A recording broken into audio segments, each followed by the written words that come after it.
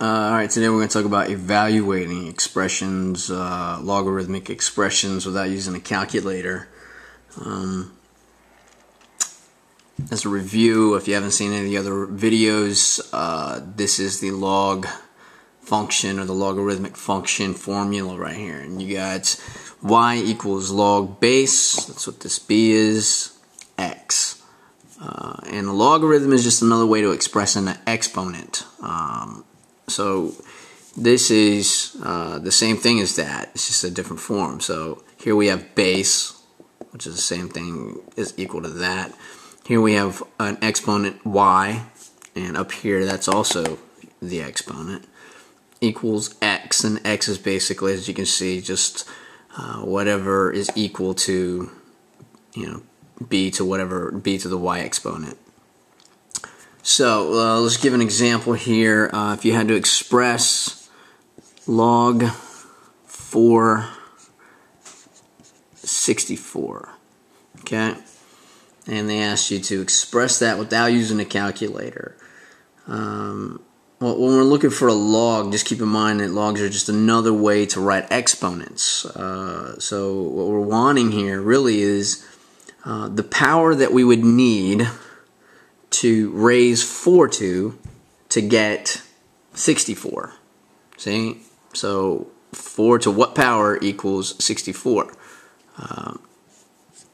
And I mean, this is how they would express it. You got to set your function equal to x.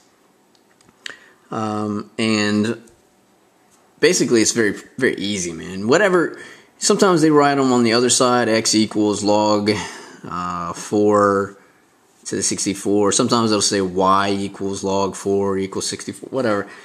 All you got to really remember is whatever is on the other side of the equal sign, that's what you're going to want to use for your exponent. So in this case, take your base out right here, because that's what you want, base. You're going to need an exponent. Now I know it's weird because this says x, but really what it's looking for is an exponent here. So it's really looking for y. So what you want to do is put x here. X is just a substitution for y right now. Equals 64, because that's what your x is. See, x, 64x.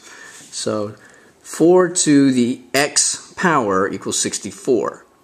Now what is x? You can basically just plug it into your calculator and try a couple numbers, and you'll discover after just one or two that 4 to the third power is equal to 64.